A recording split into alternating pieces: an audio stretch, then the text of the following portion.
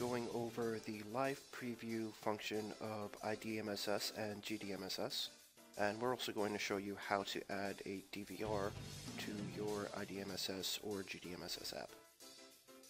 When you first open the application, sometimes you will get a series of icons. You'll have two icons, one on top of the other, a red camera and a door below it. What we're going to go ahead and do is click the red camera, and it should bring you to this live preview screen.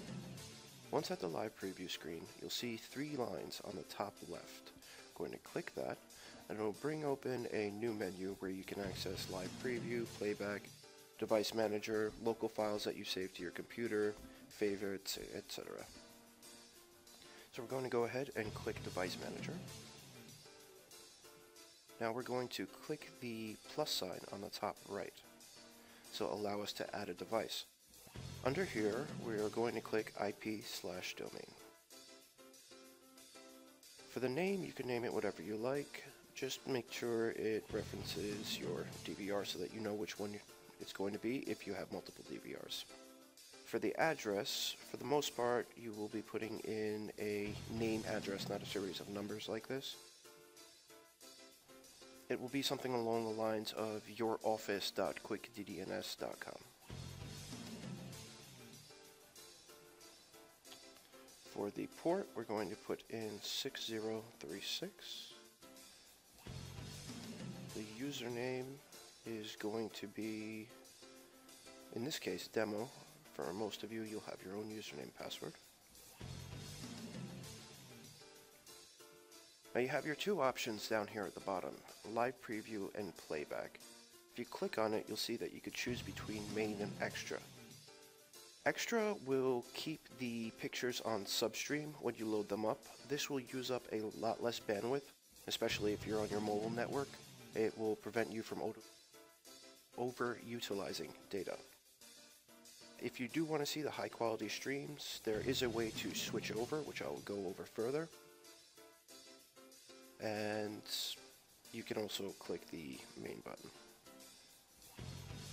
Playback, we're going to go ahead and click main, and then we're going to click start live preview.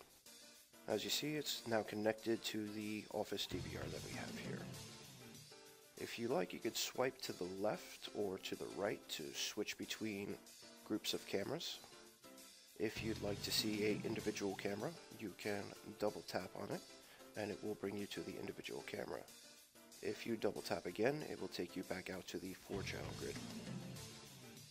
You can do the same with the 9-channel grid or the 16.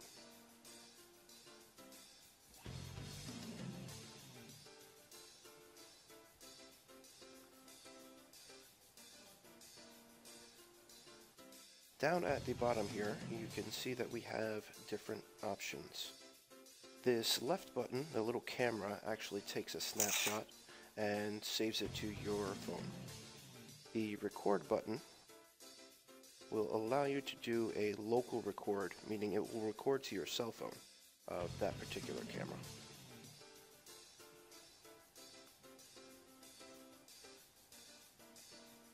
The next button is a instant playback.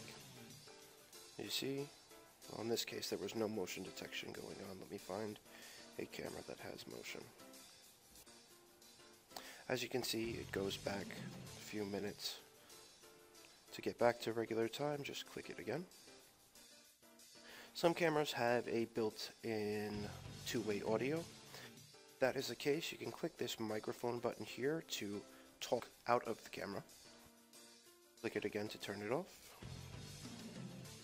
At the bottom over here, you will see this little monitor with two mountains on it. If you click that, you see on the left side we have a chopped up mountain, and on the right side a whole mountain. The chopped up mountain will allow you to view substream, and the whole mountain will switch it to master stream. You also have your sound feature. So if you have a camera that has a microphone attached to it, audio recording, you can listen to the audio by clicking this little sound icon here. If you have cameras that you view very often, in this case I'm going to go ahead and use the outdoor cameras, you can actually save them to a favorites group. So if you click this little star icon on the bottom right, you can create a new favorites group. And I can now add these cameras to this favorites group.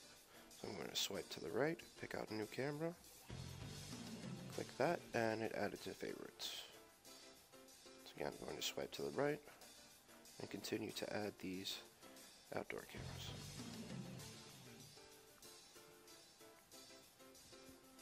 Now there's a button that you can use to close all the channels. It's going to be this little grid with the X in front of it right here. That'll close all of your cameras.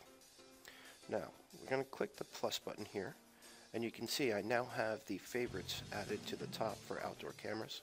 If you click that, you can choose the cameras that you'd like.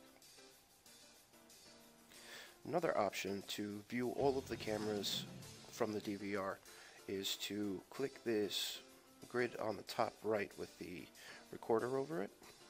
If you click that and actually select this little icon here, you will select all of the cameras. In this case, because the cameras are in my outdoor camera favorites, it adds them in there.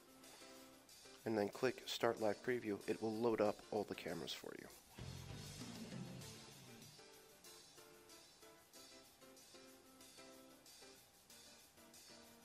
And that is it for Live Preview.